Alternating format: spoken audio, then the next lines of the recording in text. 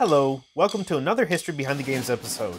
Today we'll be rating the PC game War of Rights, its gameplay and historical accuracy and influences. Please like and sub the video if you can, and I won't hunt you down.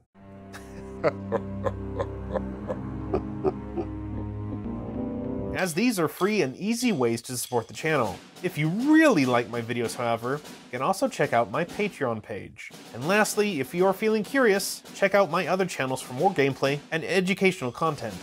Thank you. War of Rights is an early access game developed and published by Campfire Games. It is set in the American Civil War during the 1862 Maryland Campaign. It is a first-person shooter with only PvP matches, at least so far, with no story campaign. Once you join a match, you are given a small description of the fight you'll be in. Often you are not fighting a whole battle, as an RTS game would have you do, but you are soldiers engaged in a smaller action during the large battle. The objective of the match is not to get more kills than the enemy, or wear down their battle tickets, or anything like that. The goal is to dominate an objective point, an area of strategic importance marked out on the map. The game does not record your kills or give you experience points to rank up. The only way to win a match, and the only thing that is important, is to take those strategic points and break your enemy's morale. Morale, or the fighting spirit of an army, is incredibly important in the game. Remember that for later. All weapons and gear are attached to the rank you select at the beginning of the match. You can switch, but there are limited slots available for certain ranks, such as officers or standard bearers. It is a type of game where each player must fulfill the role they have chosen. In fact, there is no running around the map and being a lone wolf. I mean, you can, but it will have drastic consequences for your team.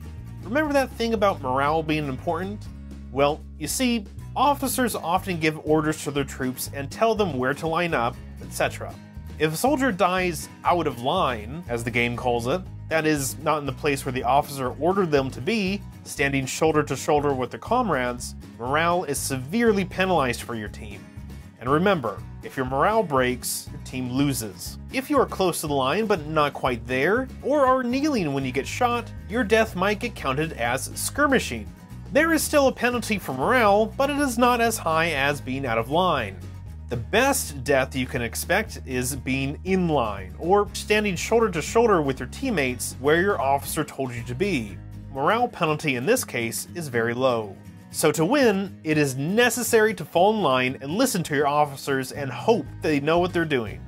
Often the enemy or your team fully breaks down in morale and the game is over. There is a time limit, but I have never played a match that ended with the time running out. Weapon handling is cumbersome, and takes some getting used to with the rifle shaking and the weight differences in having bayonets attached or not, or trying to aim immediately after sprinting, etc. There is usually just one active respawn point for each team, but this can be augmented by your unit's flag bearer, who soldiers can spawn on, but only if the flag is being held. So if the flag goes down, somebody needs to grab it, or temporarily lose out on having reinforcements spawn next to you rather than half the map away. The last thing I'll talk about gameplay is the player base itself. It is by no means huge, but the game has been out for a while and there are a substantial group of dedicated players. I've never waited too long to find a server that had a dozen or more players in it. Some players may make unsavory comments and offensive remarks in general or to other players, but I find that if you keep talking about tactics, you'll be fine. Plus, I believe the speech feature only exists for those standing next to you. So if there is a toxic player in the match, and they do get killed, you needn't worry about hearing from them until they get back in line. But this is a small issue. Mostly, I've found the player base to be really into history, and trying to use tactics and orders from the time period and trying to say them in the 19th century style. It is a must to listen to your officers and work as a team, rather than trying to achieve individual glory. Most players just expect you to fall in line to try to win the match, and I can't complain with that. The one thing I would suggest for improvement is perhaps having some player rank up system, because players like to see those little achievements and it might help more players join the game. Not for any gameplay advantages, however, as this could discourage new players from joining, but maybe cosmetic items, such as a different hat, a knapsack sling, or some other items that are historically accurate. I know that if you go down that road, there is the temptation to reward players in non-historically accurate gear, and perhaps it's something that the developers already discussed and didn't want to do, but I am just suggesting it. Another suggestion would be bots, since numbers are never that great in the servers. Perhaps trying out bots to fill up the remaining slots may help the game feel more immersive. The old Mountain Blade Napoleonic DLC still currently has servers where players can be helped by or fight against bots. Bot options may really fill up the maps that might otherwise be extremely beautiful. War of Rights has some of the most gorgeous match environments I've ever seen in a game, but empty, making players spend most of their time running halfway across the map to get to where the action is, just to die and do it over again. Don't get me wrong, I'm not bad-mouthing the game, but merely suggesting improvements. When battle is joined, I find myself getting super focused, and trying to follow the orders while trying not to get killed, and ultimately, just trying to win the match. Whenever I've played, I've always had a lot of fun, so I give the gameplay a rank 3.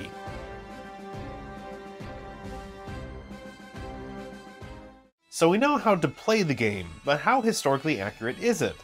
Well, it's pretty dang accurate for the most part. The forcing you into battle formations, the detail of the actual particular regiments participating in the battles, the uniforms for each unit and individual, and even the regimental flags are all accurate. Between matches, players are given historical details of the match they are about to join, sort of like the old Battlefield 1 game would do, but War of Rights gives a lot more detail. Since the game doesn't have a campaign, there's no way to say that they got this character or this general wrong or this needs work or something like that. Even the training area, known as the drill camp, is set up in a way a regiment would have had it. Except for maybe firing ranges, but that's more for gameplay practice. The gameplay is set up to make sure that players use the tactics and organization of the time period and penalizes you if you don't. When you're marching and you hear that rebel yell in the distance as both armies meet, it is a thrilling experience. Your guns let out quite a bit of smoke, which lingers for a bit, and reload times are usually around 15 to 20 seconds, an accurate time for most of the muskets and rifles being used. Maps are first recorded and superimposed from old Battlefield sketches, and then recreated in the game. As mentioned in the gameplay, we're not fighting the entire battle, but only taking action in different parts of the battlefield, such as Burnside's Bridge at the Battle of Antietam. So I give for the historical rank a 5. It isn't a run-and-gun style game, neither is it real-time strategy. It places you into the battle, firsthand. It may be for a niche audience and may never gain the numbers of a Call of Duty or Battlefield, but it is a mostly accurate Civil War first-person shooter experience. I haven't seen one of those in a while, and none were as good as this one. Check it out for yourself on Steam if you want to, and in the meantime, I'll continue checking the historical accuracy of many other games to come. Thank you for watching. I'm Eric the LonePineWolfman, and remember, never stop learning.